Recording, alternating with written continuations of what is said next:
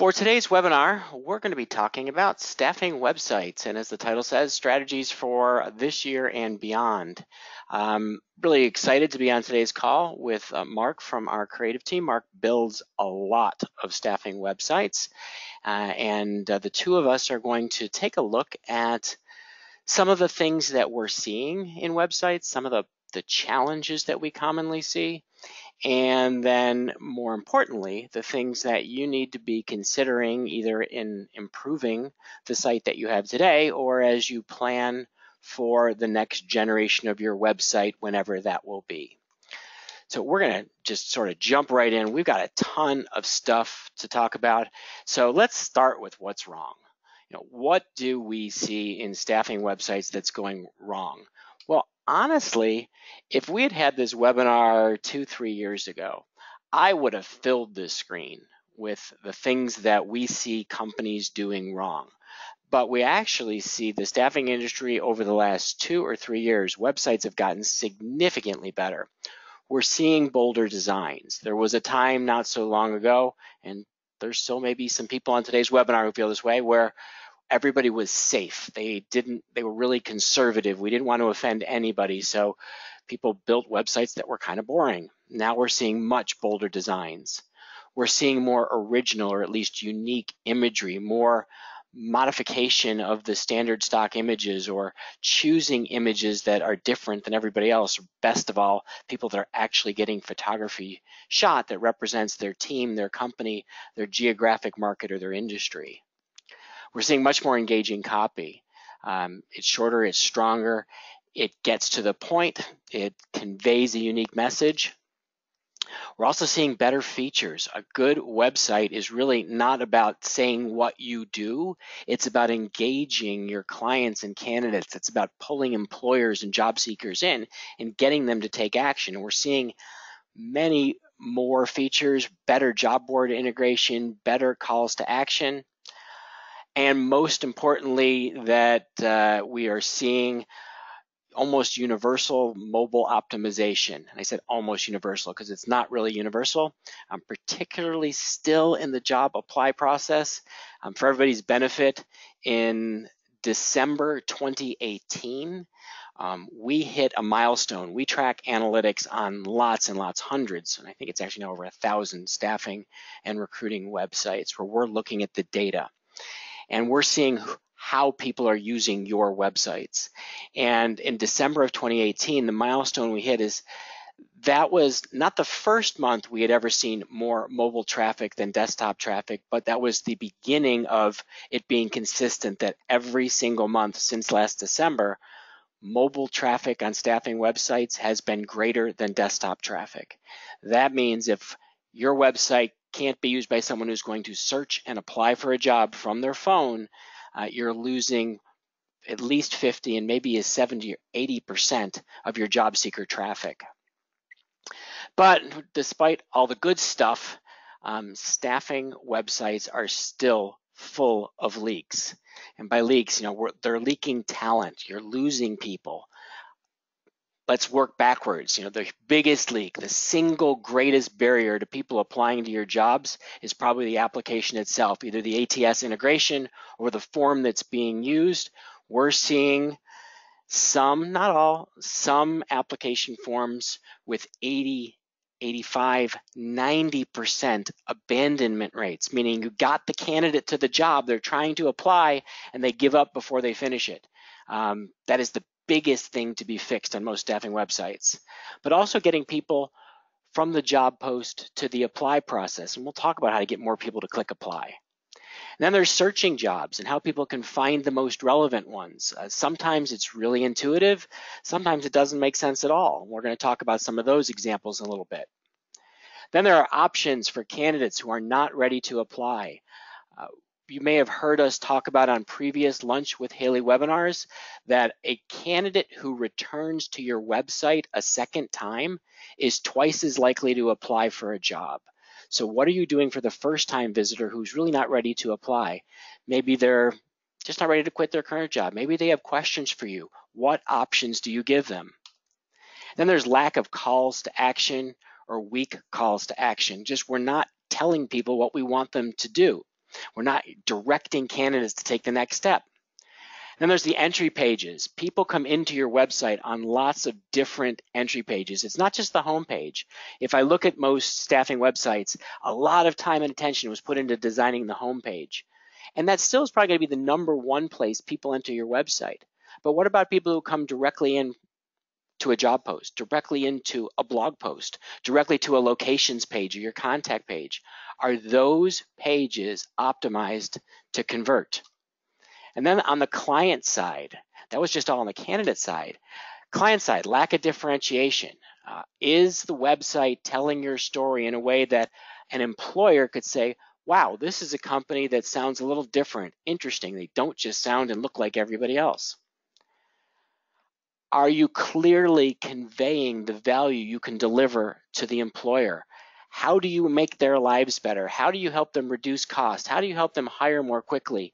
If it's just about, hey, we're very responsive and hey, we ask great questions and our service is incredible and we provide better candidates, those are all good things, but they don't differentiate, they don't clearly convey the value you're able to deliver.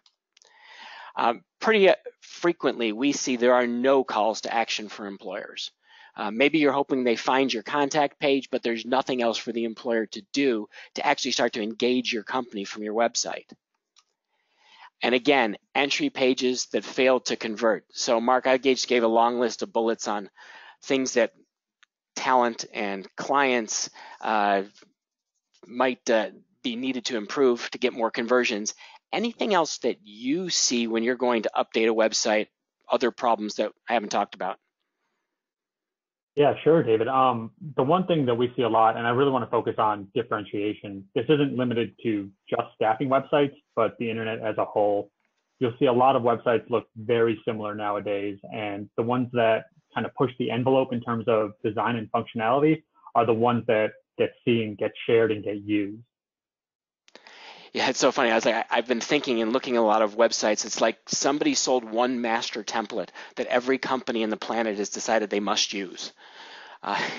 Not that it's a bad thing to give people a user experience they're familiar with. That's actually a very good thing.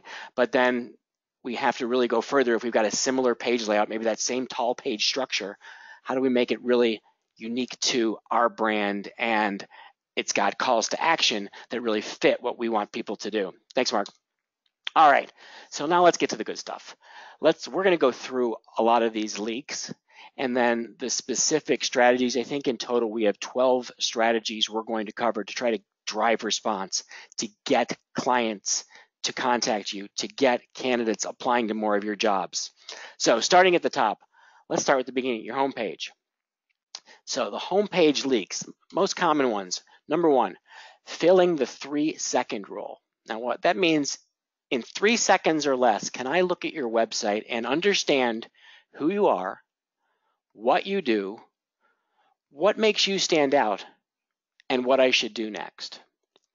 So that's a lot to do in 3 seconds. So you have to keep it really simple and a combination of the right imagery and the right words, the right direction of people to make it past this test. The example you see on screen, some of it's really not that bad. It's fairly attractive. I don't love the layout of the text. I think 4 lines in that particular font are not that easy to read. There's not enough color contrast between the purple and the black. But we empower our clients through people, technology, and resilience. It's not a bad message, but it doesn't even say what they do. It assumes someone coming to their website knows the services they provide. It doesn't really talk about the value that they're delivering. They're empowering clients. Does a client feel like they need to be empowered? Does that make sense? Is there anything on here for talent at all? The navigation bar, people as a service, advanced technologies, recovery services, newsroom, company. Some of those are good. I like people as a service. I like recovery services, newsroom, company makes sense. Advanced technologies doesn't make sense to me. So everything on your website in just a few seconds needs to be obvious and intuitive. No clear call to action. So if you came to this website, the only thing that's a button and it's a gray box that says about us, is that what you want to click on first? The number one visitor to your website is a job seeker. What does a job seeker want? How are you getting them to what they want? And then lastly, which you can't see, and I don't know that this site was particularly a problem, but sites that are too slow to load. Anything over 2 seconds is really going to impede people waiting around, particularly on mobile. So you want to look at strategies for getting your site to be faster, and we're going to talk about that in just a second. All right, so strategy number 1 to deal with this is we want to optimize your homepage to drive response. So some of the things we look at, number 1, deliberate messaging.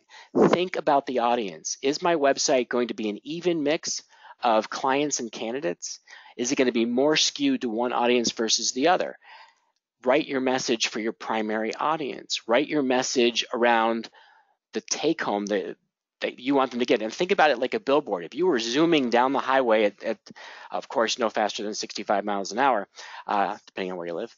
But if you're zooming down the highway and you see a billboard, you're not going to remember a long drawn out message. You're going to remember something that's quick, to the point, and resonates with you as you're passing by. Well, your website, people scroll so quickly, it's the equivalent of a car zooming down the highway.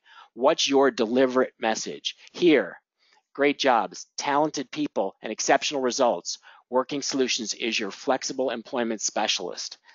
Says what they do, says the value proposition, pretty clear, but it's done in 2, 3, 4, 5, 6, 7, less than 15 words. The main headline is only 7 words. It's easy to read. Less copy goes right along with it. I've seen lots of websites that there's a good message, but they're written in paragraphs of text. And probably some SEO advisor told you that, hey, you need to have 500 plus words on every page of your website. From an SEO perspective, you want pages with long copy, absolutely. But the pages that humans come to first, less is more. They need to be able to get your message and figure out what the page is all about. And if they have to read long paragraphs, they're not going to do it. And that's why you're seeing more and more websites writing short copy. Now, it may be fewer words. That doesn't mean it's easier to write. I think there's that famous Mark Twain quote, I would have written you a shorter letter if only I had had more time. That absolutely applies to your website because you have to agonize over how to cut down the message to what matters most to your audience. Multiple calls to action. So what do you have on this page here? Okay, we've got get hired, hire talent. Message for job seekers, message for employers. We have a fly-in on the right side. We're hiring, search now. Their primary audience are job seekers. That fly-in grabs your eyeballs as it opens up and it drives you to searching their jobs. Okay, let's say you didn't take action in that very top of the screen, you're scrolling down. Big blue box, offset with white text. You deserve to love your job. Let Working Solutions find the job you were made to do. And now you can search their jobs. So we've got calls to action surrounding the visitor as they just start to scroll down the page. Not so much that it's obnoxious, but attractive, well-designed, well-segmented calls to action on this page. Before we move on, Mark, anything else that you see at the homepage level that you want to recommend companies do? Yeah, absolutely. I think nowadays that people are so used to scrolling just in general. We scroll all day on our smartphones. So the concept of having content above the fold, while isn't totally dead, is still important. And you want to provide the path of least resistance to your visitors. So get that important stuff out there right away. Yeah, and Mark's exactly right. I think everybody's used to scrolling websites, and particularly on mobile, you're going to have websites that scroll vertically. On desktop, most sites now scroll vertically, but that first 3-second view has to have the message and those first calls to action. That's why you see this particular website, you start to see the blue box as you scroll, but you've got the left and right calls to action before you do anything else. All right, speed. So you want a website that loads fast. You can run Google's PageSpeed Insights for mobile and desktop. And ideally, you want a score that's in that green area of 90 plus for speed. Now, this is all technical stuff. This is what guys like Mark do.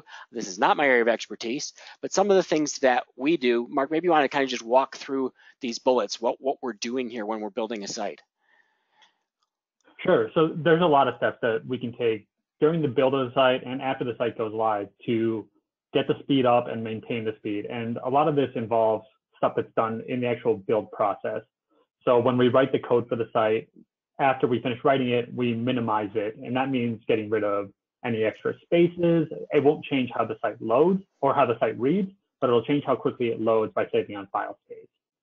And then cached content, we utilize both browser caching and server caching to make sure that once the content is loaded once, if it hasn't changed, it's available right away instead of having to be reloaded again. With images, we try to compress them to be as small as possible without sacrificing quality. So that way they look good, but they load quickly. And then with plugins, we want to do as much as we can natively within the website. And that means having to rely on less assets by just building it directly into the site instead of relying on a third party. All right, and I'll jump on the last one is really look at a web host that is specifically built design their servers around the type of website you have. So for example, we build all of our websites in WordPress. Why? It's open source. So if for any reason Haley Marketing disappeared, you could take your site to developers anywhere on the planet and they could edit the site for you. Something like a third of all websites in the world are built on WordPress. But there are lots of companies that can host a WordPress website. We used to host all of our sites at Rackspace. And we had something like 60 servers at Rackspace we were using to host our clients' websites. Well, along came a company called WP Engine, and we partnered with them because all they do is WordPress hosting, and sites run faster, more reliably on WP Engine. Now, they have some rules we have to live by to make sure that the sites work well for them. Some of that plugin stuff they restrict the use of certain plugins, but the optimized hosting helps lead to better site performance. And as a staffing executive, you really don't want to think about any of these technical considerations, but you want to ask your web developer, are you doing these things to help our site perform as well as it can? All right, then there's the site navigation leaks. So when somebody comes to your website, they have to know how to get from point A to point B as quickly as possible. First and biggest and most common leak is just like you see the picture on the screen right now, a structure that is not aligned with user intent. What does that mean? Well, think about who's using your website and why they're coming there. The particular photo on screen shows a website that started, the first thing is about, then clients, then candidates, then jobs. Who's the number one visitor to your website? It's candidates. What do they want more than anything else? Job information. That's the fourth thing in the navigation on this particular company's site. I know a lot of staffing companies still have about us as the first thing. Yes, you can find it if it's not, you don't have to read left to right to find something, but again, in 3 seconds, people's eyeballs, at least in the US and North America, start on the left side and go to the right. So we want to make sure that on the left side nav, that first option is the most important thing people want to do. And then other things like contact us. People are used to seeing it at the right end. Here, it's not in the navigation at all. So now if I want to contact this company, I don't know where to go. I have to find it. Is it under locations? Is it under news? Is it under candidates? Is it under about? I don't know where the contact form is. Here, the structure is not aligned with the way people might use this website. We also don't want to make people have to click too many times. The more clicks, the fewer people are going to click. The more times the new page has to load, the more people are going to disappear waiting for the page load. So we want to make it as easy as possible, ideally one click from wherever you are to wherever you want to go. And then not being optimized for mobile and desktop. There's a personal pet peeve, but I think it's a really bad practice, is we see a lot of companies that built websites. And this is a trend in the last several years to be mobile first. And so that little 3-line thing they call a hamburger menu, which we're used to seeing on our smartphone, that opens up your navigation. Well, a lot of designers said, hey, let's make it cleaner on the desktop and let's make that our navigation on desktop because people are used to how it works. Intuitively, that makes a lot of sense. But from a user experience standpoint, I've now required people to click before they even can see what the navigation. Again, if I have to click to figure out where to go on your website, I might do it if I'm really inclined to look for a job with you. But if I just found your website and it's more clicks to get to your jobs than it is your competitor's site, I'm just going to leave and go to your competitor's site. So why not take advantage of navigation the way it should be on desktop, which is spelled out on the screen somewhere, and then minimize it behind the hamburger menu on mobile. Or I've seen on desktop a hybrid where only the most critical things are visible all the time, and the less important navigation is behind the hamburger menu. All right, so how do we fix this? First thing we want to do is called information architecture, which is really thinking about the visitors to your site, which typically are going to fall into at least 4 categories. Job seekers who are looking for job information, employers who may be looking for a staffing company, your current temporary field associates or contractors, and your current clients. Those are 4 different types of visitors to your website, and each of those types of people wants to find different content on your website. So what you want to do is sit down, just like the diagram you see here, is on map it all out. Where do we want to put the content on our website so that it makes the most sense based on what people want to do, and how do we get people to the pages they want as cleanly and easily as possible? How do we make it intuitive? So this diagram is what you do to sort of think about the structure of all the pages and the functionality of the site. Then you want to think about intuitive navigation. This is the order of things in the menu, also what you name them. Here you see the example, it shows jobs, services, specialties, about, blog, contact us. The idea is that most of these are just one word because it keeps it very clean to have fewer words. I've seen other sites where I really love what they do, where it'll say, looking for work, need to hire. So they'll use phrases for the navigation so that it's more intuitive what's behind each menu item. What you want to think about is what prompts would make the most sense to the clients and candidates you're serving, to the job seekers and employers. How do we make it obvious for them what they need to do? Then we want to think about the appropriate variations for mobile and desktop. And so again, on desktop, let's use a horizontal navigation where we can see the options. On mobile, everything behind the hamburger menu. Or as I mentioned, let's think about the hybrid version so that if we've got deep navigation, we don't have to overwhelm someone visiting the desktop site. It's below a hamburger menu, but the critical things are at the top of the page. On technology company websites, you often see there'll be 4 or 5 really critical things at the top, and then they'll put other navigation for, like on a lot of software company websites, the About Us information isn't that important, so they'll put that in the footer. Information about the company or a lot of their useful resources may be in the footer rather than in the top navigation. That's what you want to think about, is where do I put the navigation, desktop and mobile, so that it will make the most sense and be the easiest to use for my site visitors. Mark, let's talk a little bit about this one. So not everybody wants to do a large format dropdown, but why is it sometimes a good idea? It's a good idea because you can give your viewers context about the pages that they're about to see or navigate into, as well as you can provide another call to action to get them to go exactly where you'd like them to go. Yeah, and the other thing I like about it is, as you're taking your mouse and you're scrolling over the main menu items, assuming the navigation bar is changing, now I can go from any page to any other page in one click, and I also can get an instant overview of what's in every section of the website. So most websites will have some sort of drop down. For example, if I put my mouse over looking for work here, I'd see overview hiring process. But making this larger format drop down, as Mark said, gives you the opportunity to have either more content or another call to action. It also makes your navigation stand out a little bit more and makes the navigation easier to use. It's not right all the time. If you've got a very simple site with only a few subpages, large format drop-downs would be overkill. But if you've got a deep site, this is a great way to make it easy for people to navigate anywhere they want to go. And we can also provide, oh, sorry, David. Oh, go ahead. If I can, yeah, we can also provide additional functionality in the large format drop-downs. So one of the things that we've been doing on a number of websites recently is, especially in the candidate sections, is providing a featured jobs feed directly in the large format dropdown for candidates to see what jobs are available right away. Awesome, thanks. I didn't even think about that, but yeah, you can put dynamic content in there. So even if someone's on any page scrolling the website, you're bringing to them the information they most want, and you're, again, driving another call to action. Great addition. Thanks, Mark. All right, now we're going to talk about entry page leaks. So the idea here, there's no conversion path.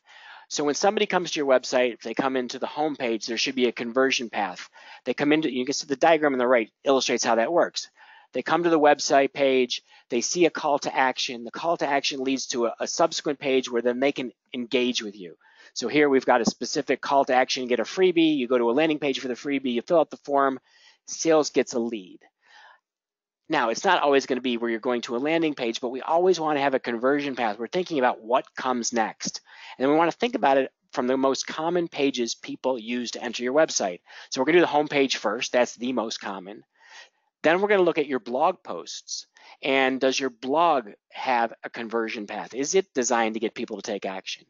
Then your locations pages, because a lot of people come into your website, they're looking for a phone number, they're looking for directions, and so they're going to go directly to a locations page. Well, do you have calls to action to make sure they can find your information, they can call you if they're particularly on mobile, that they can search jobs, that they can opt in for content? Same with the contact page. I see a lot of staffing company contact pages where the only thing listed is the address and phone number of the office. There's no form, there's no chat, there's no other way to engage the staffing company on the contact page. You're making the visitor do a lot of work to reach out to you, and the more work they have to do, the less people are going to do it. And then also pages like your job seekers page or the top level of your employers page, what's the conversion path from those? If those are just brochure pages that don't drive people to taking action, well, you're not going to get the kind of response that you want to get. So how do we design your website for conversion? We think about the types of activities people want to do and how we add those activities to the website. So the first thing we can do is feature jobs. Mark just mentioned we can put featured jobs into a large format dropdown. We can have featured jobs on the home page of the website. We can have it at the top of the job seeker page. You could have it on the sidebar of a blog. You could have it on the contact us page, but you want to make sure that you can take featured jobs and feature them throughout your website. The majority of staffing sites don't include featured jobs throughout the site. Maybe they'll be on the home page, maybe they'll be on the job search page, but very often they're not there at all. Then a search widget, which means I have the ability to search jobs. Can we embed that in the site horizontally, vertically, in different places? You saw the example up front where we had the You Deserve to Love Your Job widget, which we could just drop right onto the home page. But can we put a widget on the home page, on the contact page, on the blog page? So wherever a candidate starts coming into your website, you give them the ability to run a search based on keyword, location, industry. How about internal links? Are you creating links to relevant related content? This is particularly important in a blog. Am I linking from one post to something else people would be interested in?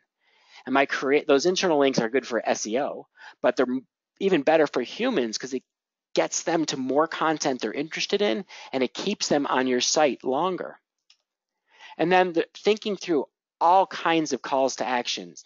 So people can search jobs, they could opt in for a job alert, they could download free content, they could request an employee, they can search featured talent. And Mark, what else am I forgetting that they might be able to do, or any other ideas you have to try to design a page for conversion?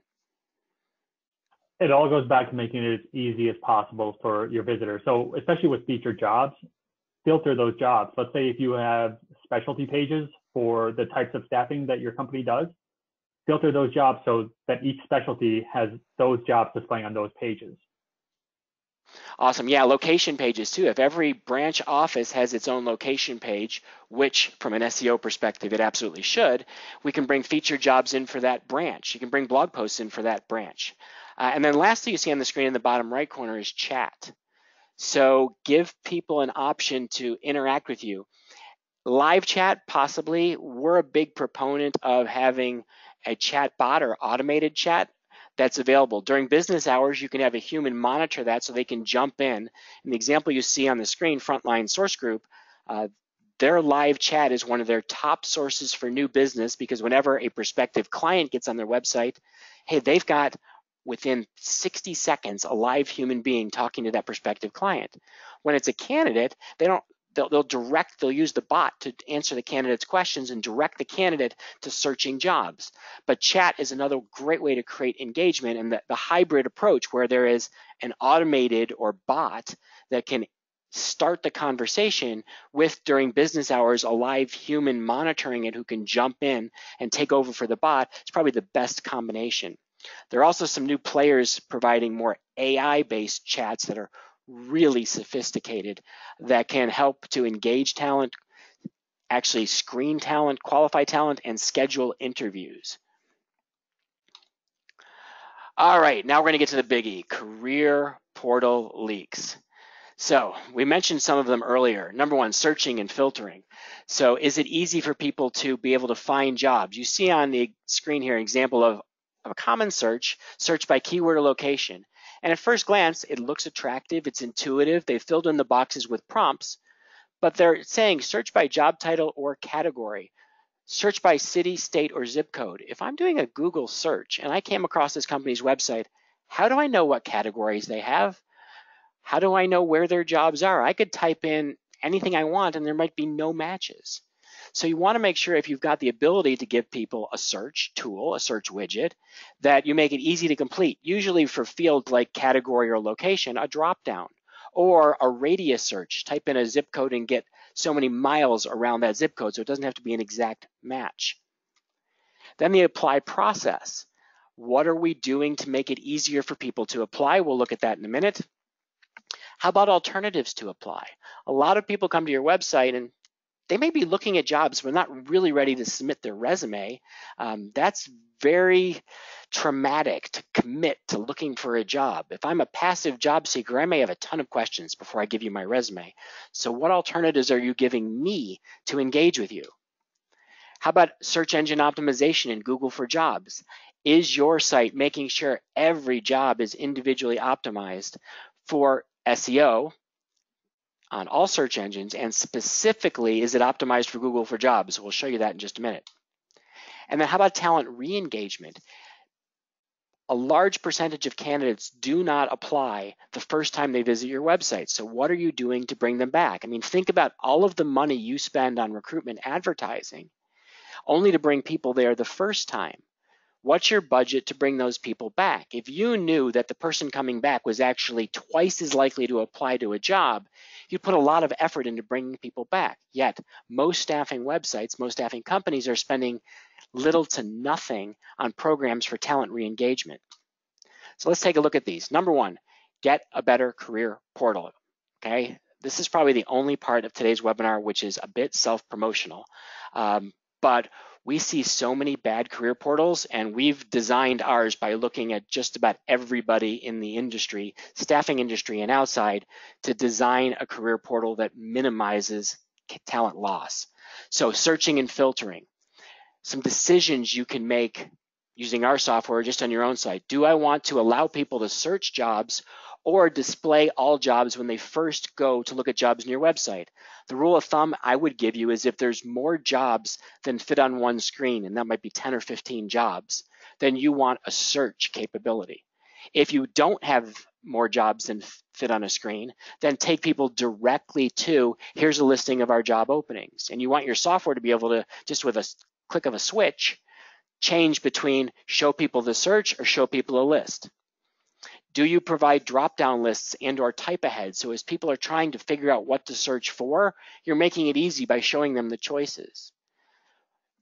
Are you giving people a radius search? A lot of people think, I want a job that is a certain distance from my home because of travel time. Google wants people to be able to do a search that says, find jobs near me, and you can choose your distance. Does your website career portal allow you to do a radius search? You see it on screen there. It says radius 50 miles. People can do a search just by moving a little slide bar how far they're willing to travel for a job.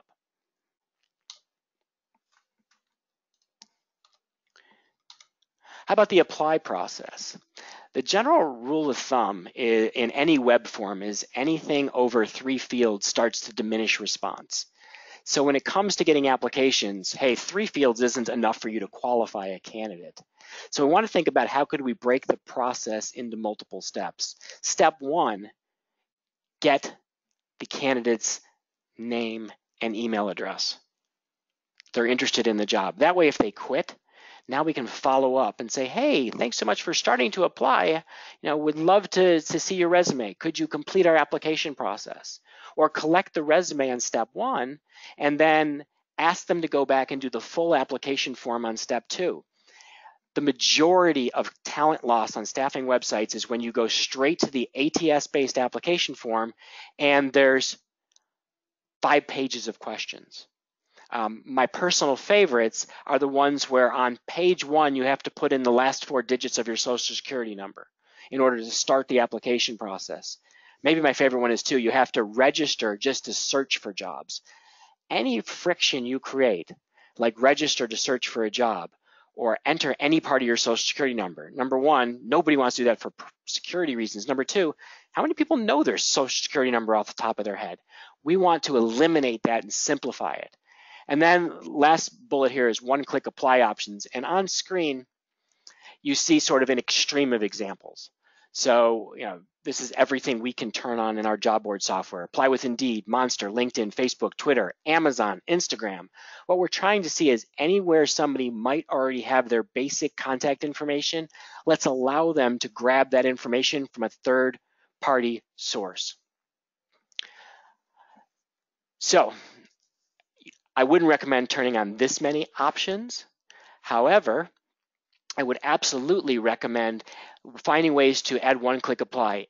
For a lot of our clients, even though Indeed won't take your free job postings anymore, they still let you use Apply with Indeed. And we're seeing particularly light industrial clients who 25% or more of the candidates click Apply with Indeed. Monster has the one-click apply. There's a question that just came in about using LinkedIn. You can use LinkedIn to get sign-in information. Unfortunately, LinkedIn used to allow us to grab the entire profile, and LinkedIn took that away. For a while, they had some preferred partners they were giving it to, and then I think when IBM took over, they took it even more away. LinkedIn wants you to put all your jobs on LinkedIn and have people applying there, but I would absolutely recommend using the Apply with LinkedIn to grab the public profile information, which is just their contact information, using that to fill out the beginning of the form so that you can then come back and gather more once you've gotten the basics. Search engine optimization on your career portal. So right now on your website, is every job an individual page, its own web page? It has its own URL. Is every job on your domain, and you see the arrows at the top of the screen showing some of the things we're going to look at. So in the URL bar, which is the arrow that's on the right-hand side, you can see this is a job from our website, jobs.haleymarketing.com. It's on our domain. And then in the URL, it says Senior UI Designer Developer Jobs in Buffalo, New York. That's our job, that's the location. So it's got the job title, the word jobs, the location, all part of the URL, and it's its own web page. That's all part of SEO. The arrow on the upper left shows you that the page title, the name of the page, says Senior UI Developer, Designer Developer. That's done in the on-page metadata. So what we're trying to do is set the page title, and we're setting headlines and subheadlines so that when any search engine is going through your web page, it can organize the information and know what this page is about. And if you think I've got 10 jobs, 20 jobs, 50 jobs, we've got some clients with 5,000 jobs in their website.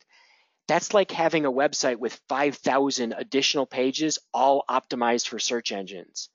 If your site doesn't have a separate page for every job, and you're not optimizing every page, you're losing out on tremendous SEO value.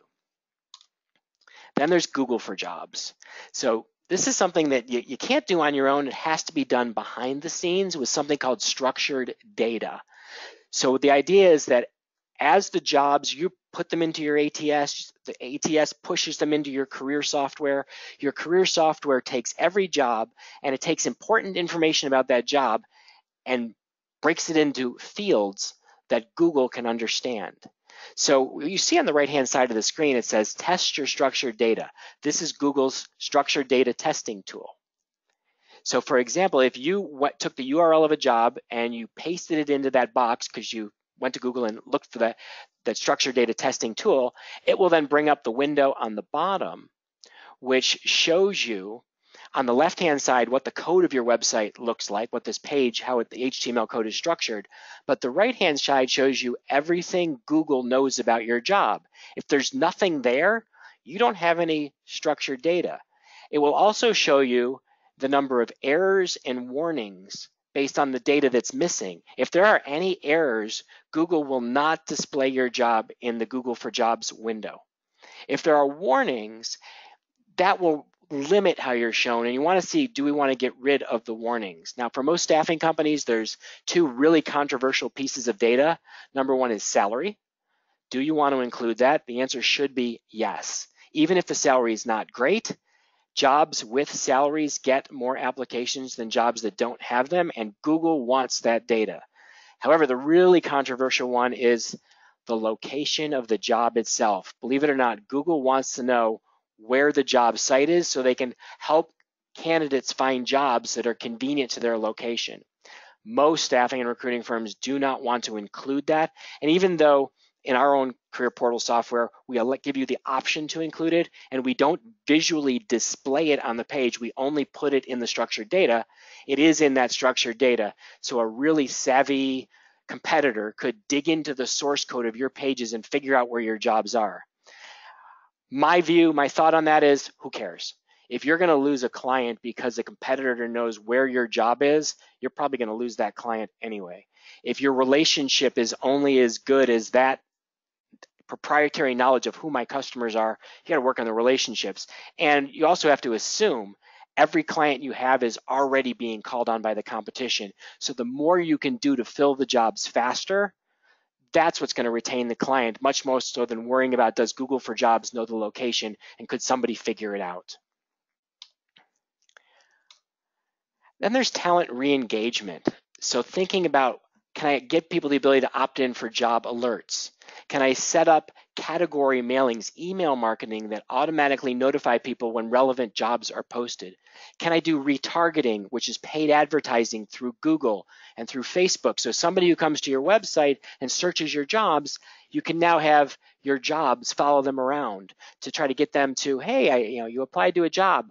Check out the other 25 jobs we have available. Or you didn't finish the applying, come back and finish. Or thanks so much for checking jobs on our website. We have new jobs every week. Come see us again. The retargeting advertising can follow people around as they go anywhere in Google's display network of 2 million plus websites, or the 8 to 10 times a day they're on Facebook.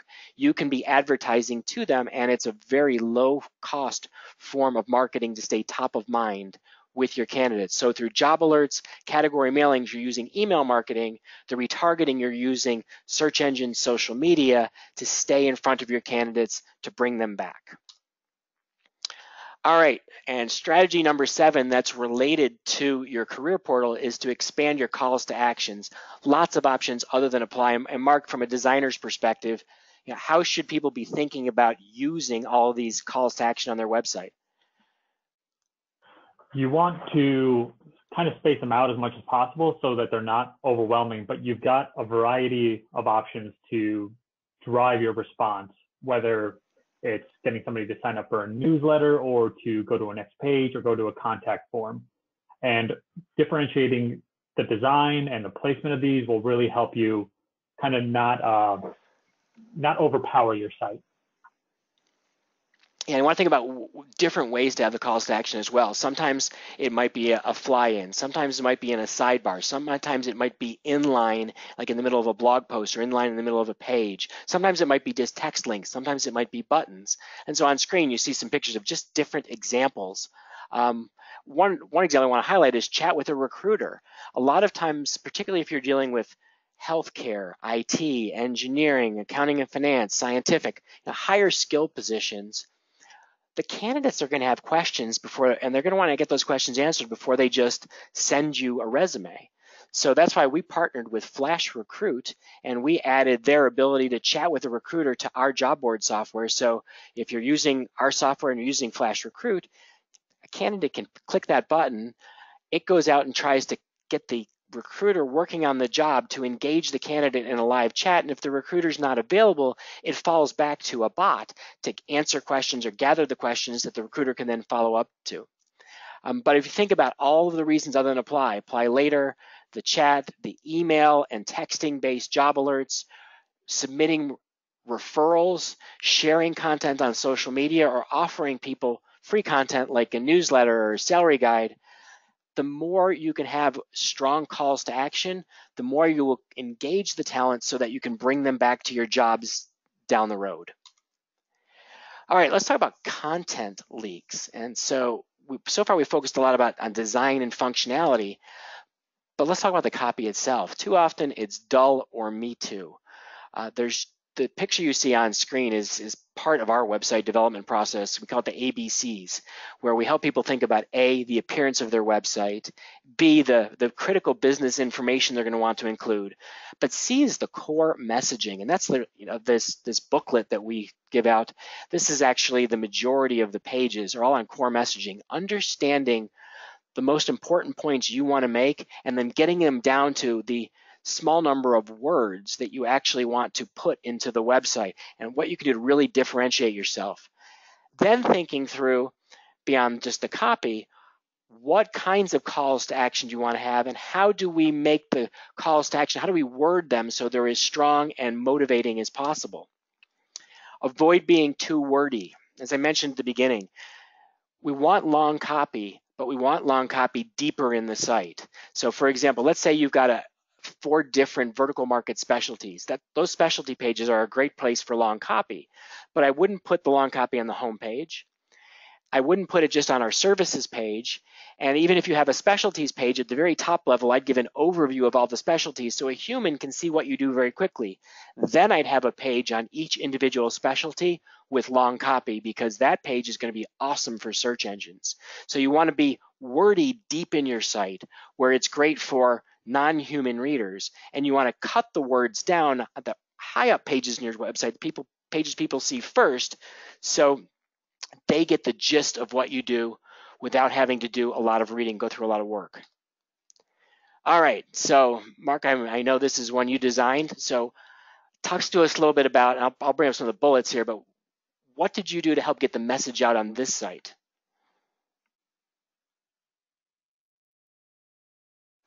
Sorry, I was muted for a second.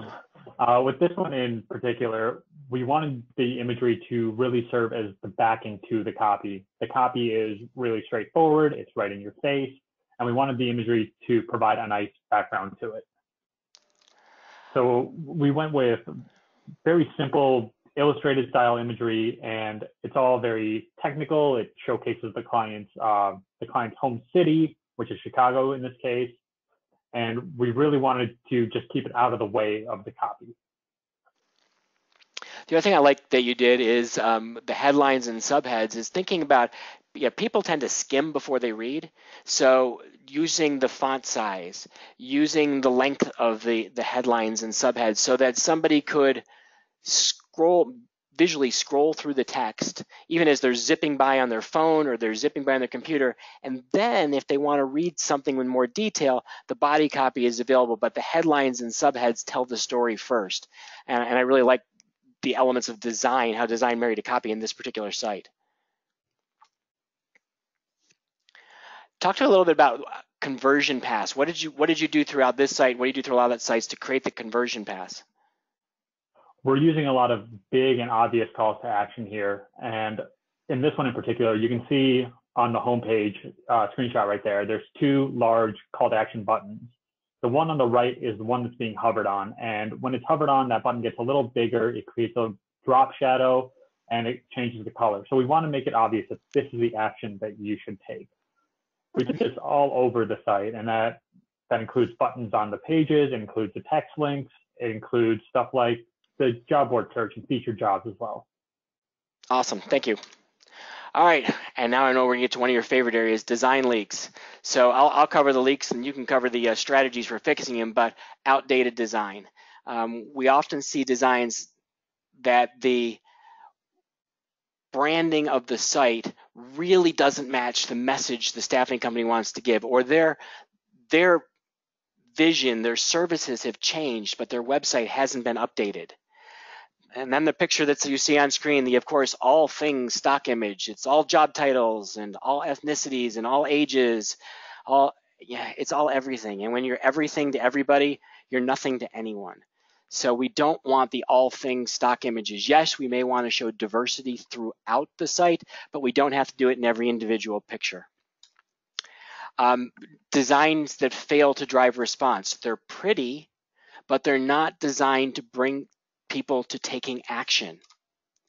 And then kind of going back to where we were a while ago, the design itself is not optimized for desktop and mobile. It's really, for years we've heard people talk about responsive design, meaning the design responds, it adjusts to desktop and mobile. But a really good mobile design does more than just respond, and we'll see an example of that in just a minute.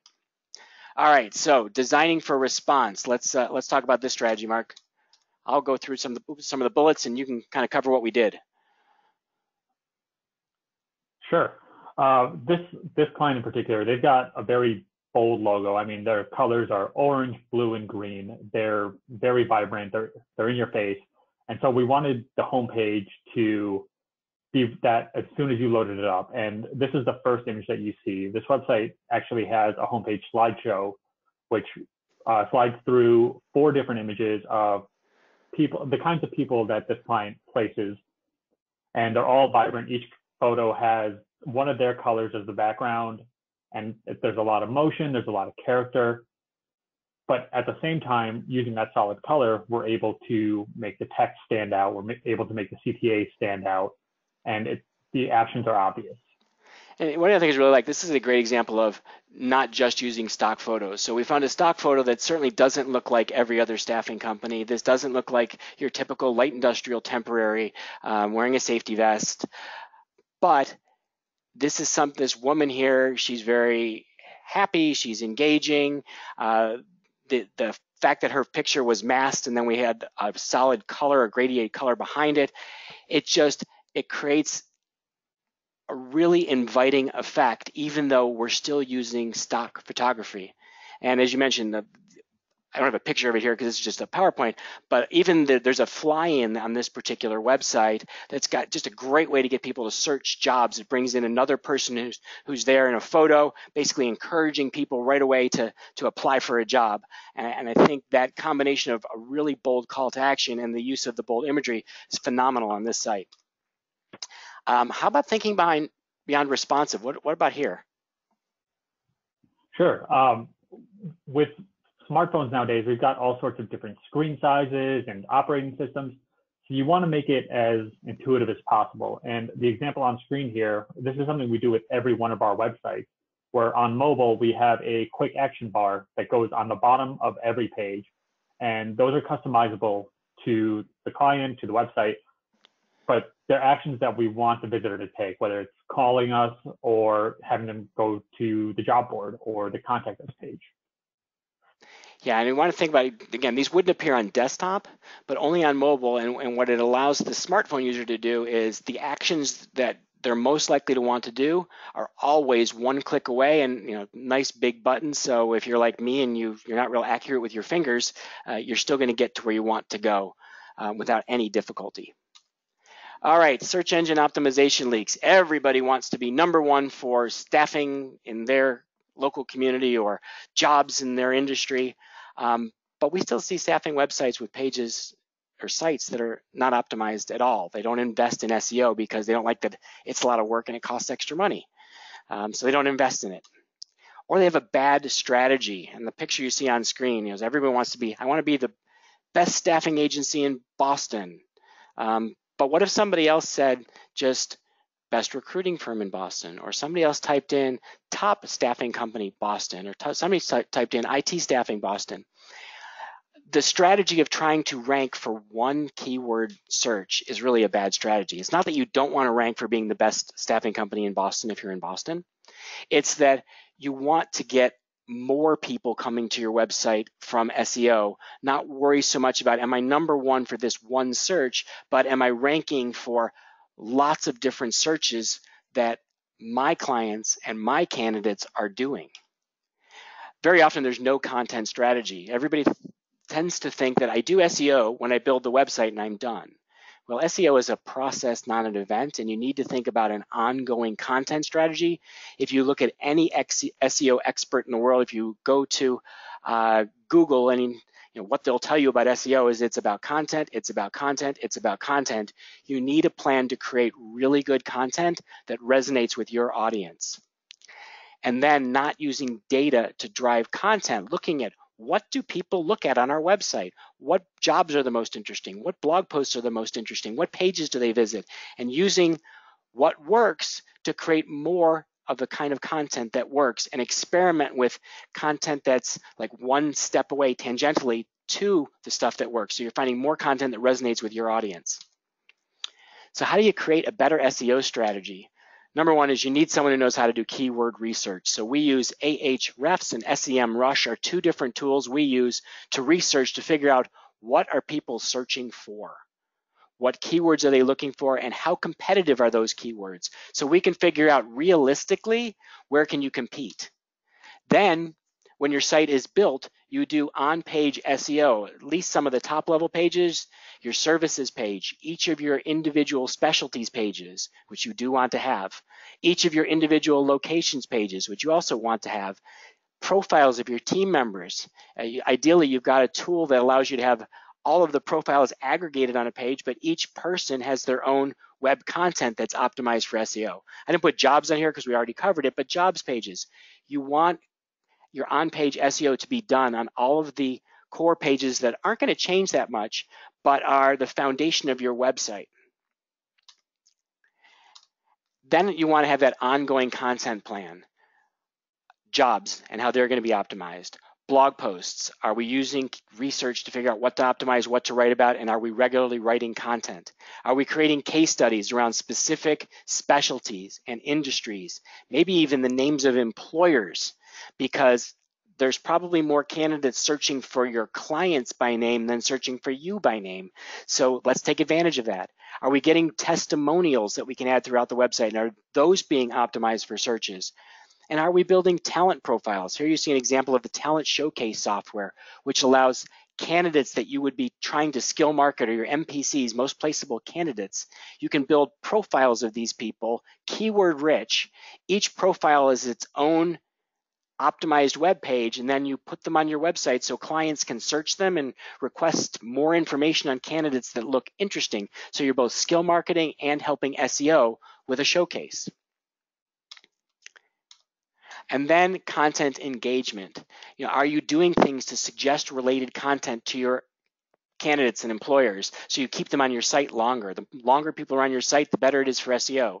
Are you re-engaging people with email and text messaging to bring them back to your website when there's new information posted, jobs and blogs that they'd be interested in? Is your team involved in daily, regular social sharing on Facebook and LinkedIn, Twitter, Instagram, so that you're building your social brand, but you're bringing people from social to your website? Are you using pay-per-click advertising, particularly on Facebook? It's going to be the most cost-effective to promote content to bring people to your website who may not have searched for a job before, but may be interested in the ideas that you have and the ways you can help them in their career or help them in their recruiting. All right, and that brings us to our last big leak, analytics. Are you looking at the data? A lot of people are not looking at the data. They're not looking at which pages are their biggest entry and exit pages. Where do people come in and where do they leave? I want to know where they're coming in so I can optimize those pages. I want to know where they're leaving so that I can do something. If they're leaving too early, I can do something to get them to go to take an action.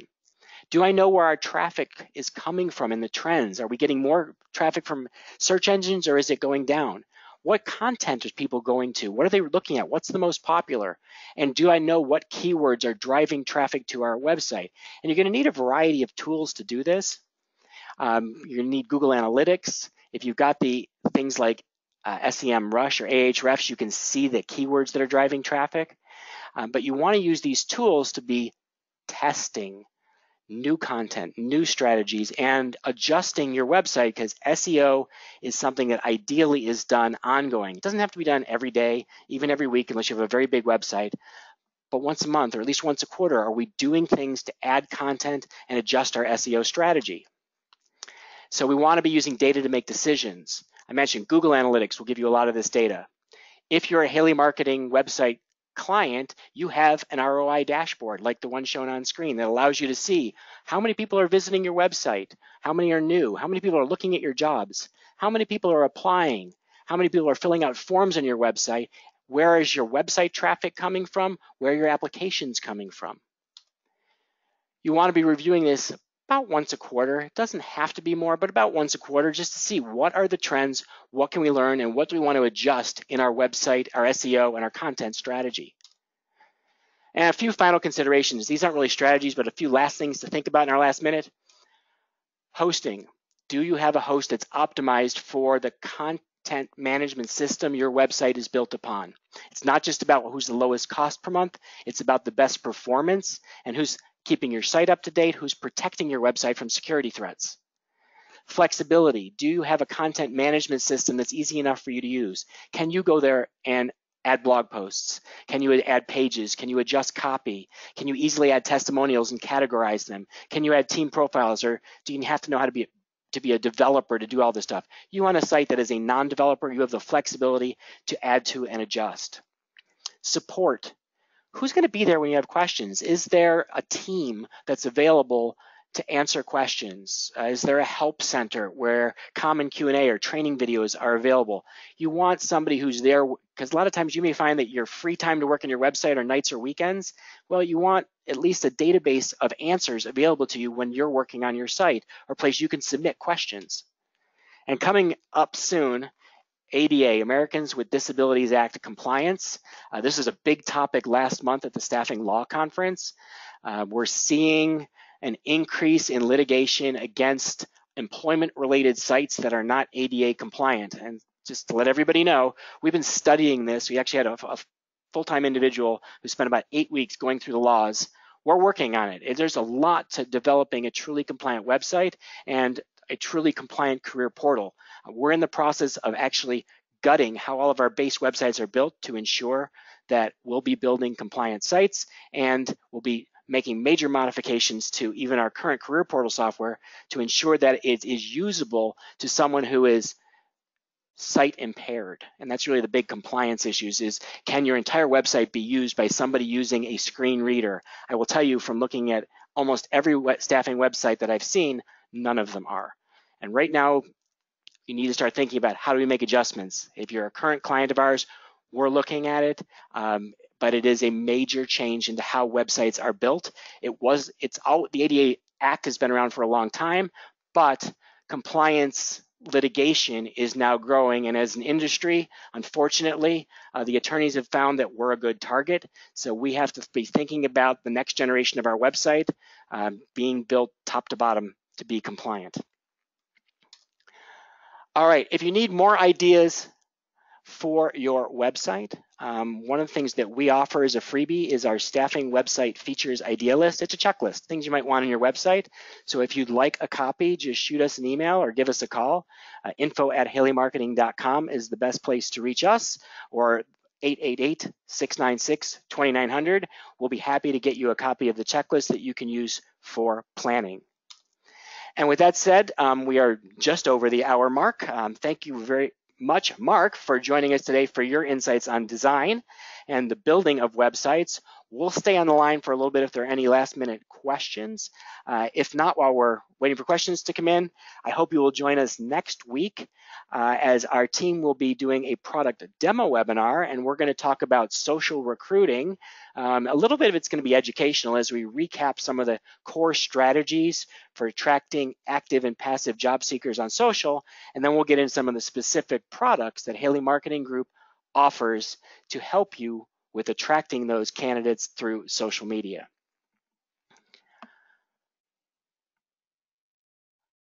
All right, I did have one question that's about the ADA compliance, so it's about 501 compliance, and Lisa, I'm going to tell you, I'm not the person who's been studying the ADA compliance, so I know it is the WCAG 2.0 compliance, and I'm not sure if the 501 is part of that or not, but there are a couple of sites that we've been researching, and the gentleman who's been doing that for the last 8 weeks would absolutely know the answer to the question. I apologize that I don't specifically know if that is part of the regulations we've been studying, but the WCAG is the website guidelines that have been around for a number of years. There's 3 variations of those, kind of like a good, better, best. The best is almost impossible to comply with and is not legally mandated. The middle level is what most staffing websites will need to be at to protect themselves. That's what we're designing towards. All right, well, there are no further questions at this time, so I want to thank everybody once again for being part of today's webinar, and we look forward to seeing you at the next Lunch with Haley event.